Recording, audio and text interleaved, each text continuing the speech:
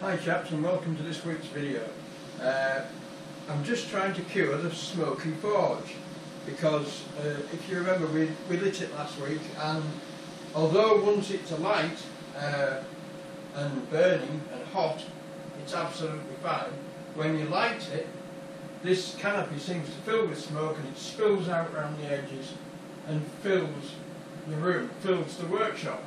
And I can't understand why it should, because the fan you see up there is blowing air up the flue. Right? It goes out of the wall, up the flue, and it carries the draft. There's a good draft here. I've tried it with a joystick and it's drawing it in there. Now I've taken that cover off. But there doesn't seem to be enough draft to move the bulk of smoke and get it going up the flue. So what I'm going to try and do is I'm going to put a little flue fan on there, just a small one, just to see if that helps to clear the air.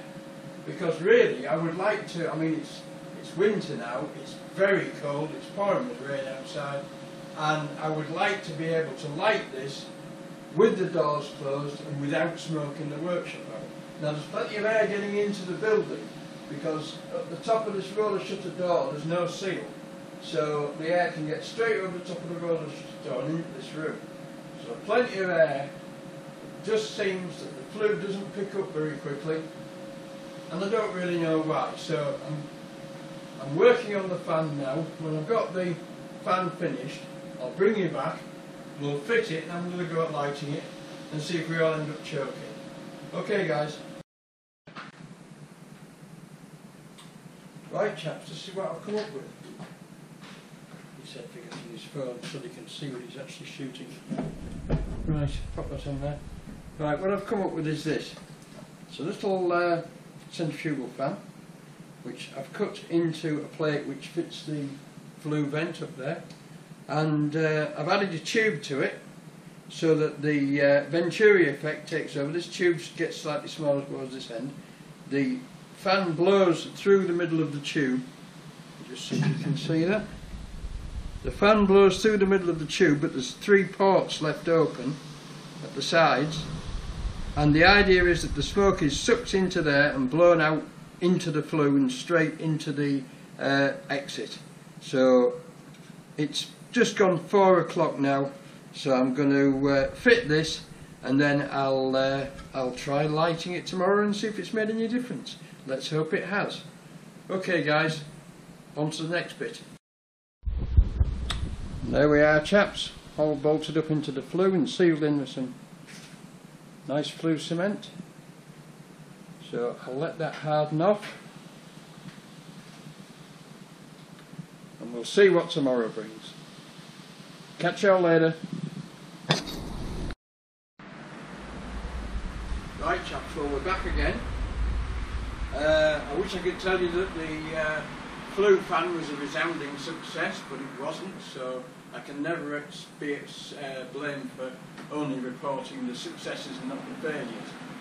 It improved things a little bit, but we still got a lot of smoke, and I've come to the conclusion that I need to improve the extraction on the main flue. Possibly even make the main flue higher, because it's just not clearing the smoke. And also when you have 2 fans, one blowing out of the main flue and one blowing into the main flue, they tend to interfere with each other, as you would expect. Anyway, got the forge alight. I've made my bar for making rivets. I've got a rivet blank in there. I've got a temporary anvil made up, and I've got my gloves, my punch and hammers ready to go, and a tin to catch the rivets in. So what I'm going to do now is I'm going to put this in the fire, heat it up, and then I'll get back to you when it's hot and we'll make some rivets. So in she goes. In she goes, and on with the fat.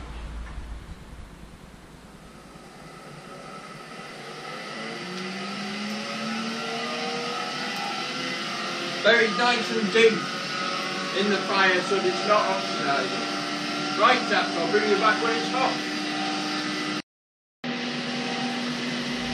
Right chaps, let's go for it, see what it's like. Oh aye.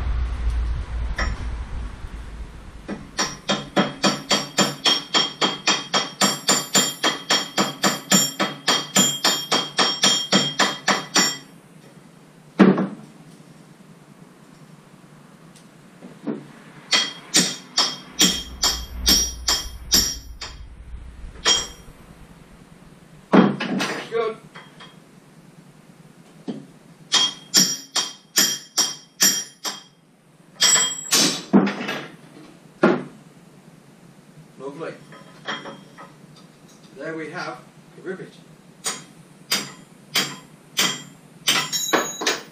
Can't get it out. Never mind.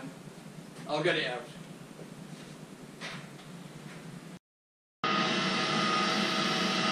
Right chaps. We're actually on the last rivet because I didn't realise that instead of taking video I was taking still. My ineptitude knows no bounds. But I'll get there.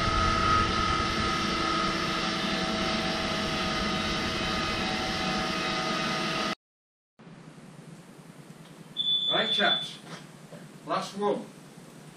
That annoying chirping you hear in the background is the CO meter going off, telling me that I've got CO in the workshop. But I already knew that, and I've got all the doors open, so I hardly think it'll matter. I hardly think it'll matter.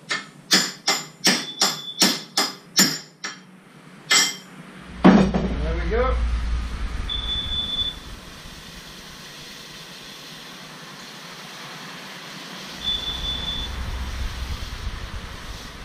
Give it a good slack off. Give it a good slack off. Cool it down.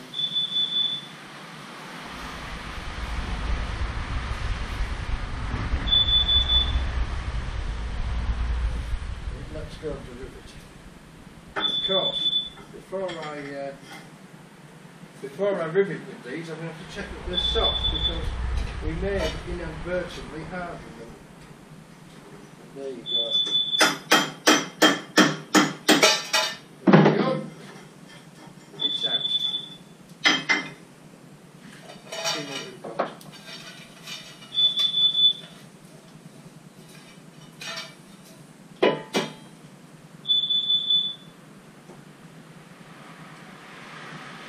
There we have it. A rivet. Seems like a bit of a long-winded way to make them. But apparently you can't buy them. I've tried to buy 7/32 rivets, nobody has any. So there you go.